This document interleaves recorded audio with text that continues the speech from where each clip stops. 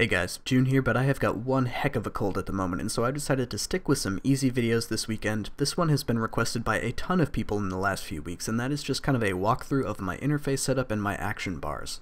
I've done videos like this before, but I've changed quite a few things since then, and I like this setup much more than previous ones, so let's get right into it. I think you guys will agree this new setup is simple and easy to use, but it does require having all 10 action bars unlocked at least to use it in the same way that I am. In the primary action bar slot, I use a combination of 4 different action bars. The first 3 are just my general DPS bars for magic, melee, and ranged respectively, and you've seen my layouts for those in the basic DPS videos. The 4th bar I use is an AFK only revolution bar that I make tweaks to depending on what kind of a slayer task I'm doing, whether it's centered around single target damage or AoE damage for example.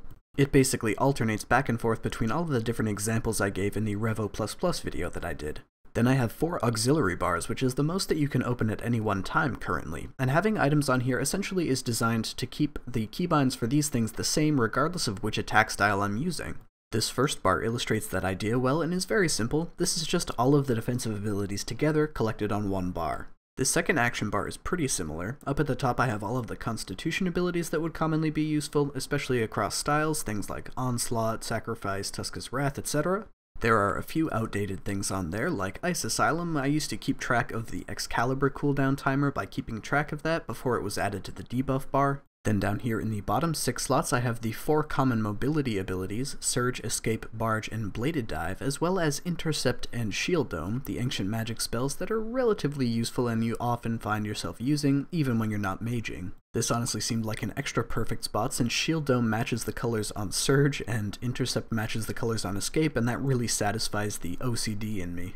This third action bar slot goes along with that same idea. Starting at the top, I've got the 3 common ring switches as well as Excalibur, and underneath that I have Rocktail Brew since you're going to be using all of that stuff with any attack style.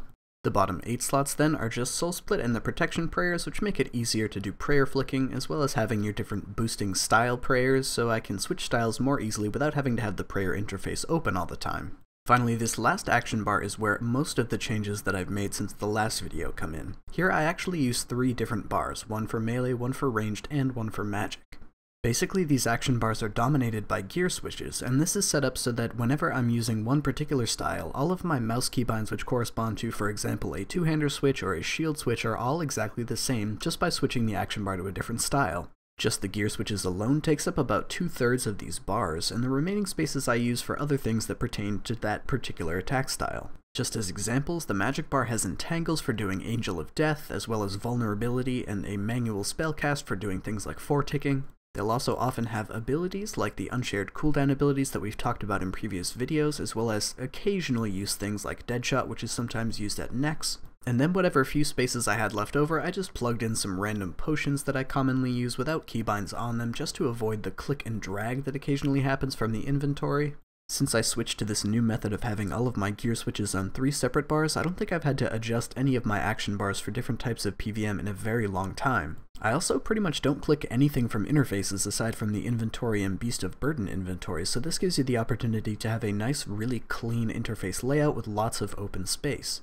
I know quite a few people who have their entire screen dominated by different interfaces, and they get along well that way, but I prefer to have better visibility and more clickable screen space. So hopefully this gives you a good idea of how I work my action bars and my interface and satisfies the requests for this video. I didn't spend any time talking about my keybind setup because we talked about that in the manual video, and I will drop links to that in the video description. Thanks to all of you guys for watching, to Wumpri for his generous support on Patreon, and I'll see all of you guys in the next video.